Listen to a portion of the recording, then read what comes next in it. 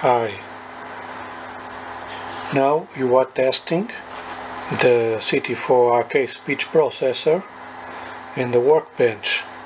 As you can see, the current is about 110 milliamperes at 30.6 volts DC,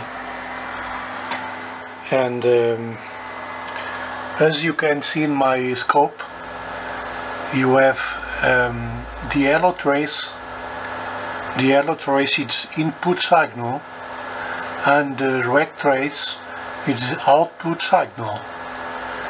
Now we have the same signal in input and the output because the processor is in bypass mode.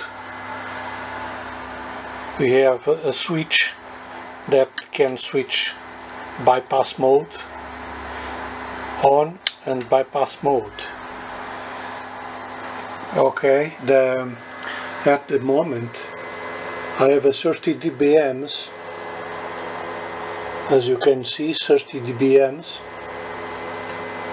minus 30 dBms output on the audio precision generator. When I change the amplitude of the signal in input of the speech processor, as you can see here, no? In bypass mode, the input and output change at the same time as normal. Okay, but now I'm going to switch on the speech processor. First, I put the trace one up the other, and it's okay. No change in phase. No change in phase. But when I switch on the processor, the phase change. Now the speech processor is on. As you can see in the race, in the red trace, the output now it's more than the input. I will change the input amplitude now, and you can see the red trace, the output from the processor, don't change practically anything. Okay. Now I have input of about minus 32.09 dBms. Okay. I go down. As you can see, the yellow trace, the input signal in the processor, and the red signal, it's the output of the processor. The output is completely fixed, and the input is go at this moment minus 51 dBms, 51.33 dBms, and the output is the same. Is near of the noise, and now the processor lost the compression point at minus 57 dBms, as you can see on the display of the generator. Now I'm going up to the point when the first amplifier go into saturation, and you can see now the input signal it's go up, but the output signal stay on the same value. You can see the input signal, it's very high now, but the red trace stay on the same value. You can see now it's the point of saturation because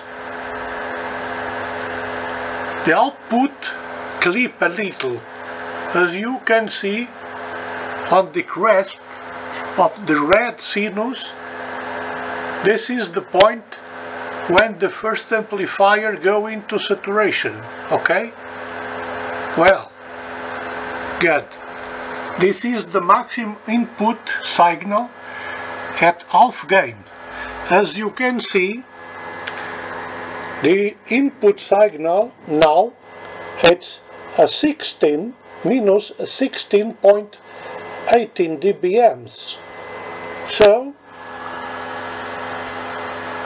the output amplitude remain without change between 18 dBms and 55 dBms. Okay, now it's in the point when the output starting changing, and you can see the 54.46 dB minus 54 dBms. This is the dynamic range of the speech processor CT4RK PWM speech processor. Okay, more I go up and down with the input signal. As you can see on the scope, the input signal it changed a lot and the output remained the same. Okay, this is in operation and go bypass mode. As you can see, the output and the input signal, it is bypass mode, and the operating bypass mode, and now going a little output is in the bypass mode. You can see in bypass mode now it's minus 45 dBms, minus 45 dBms in bypass mode, and we have this picture in the scope. Now I'm going put the speech processor in operation. Okay, as you can see, with the speech processor in operation, the red sinus, the output signal, appear with a good signal, okay, without any change in amplitude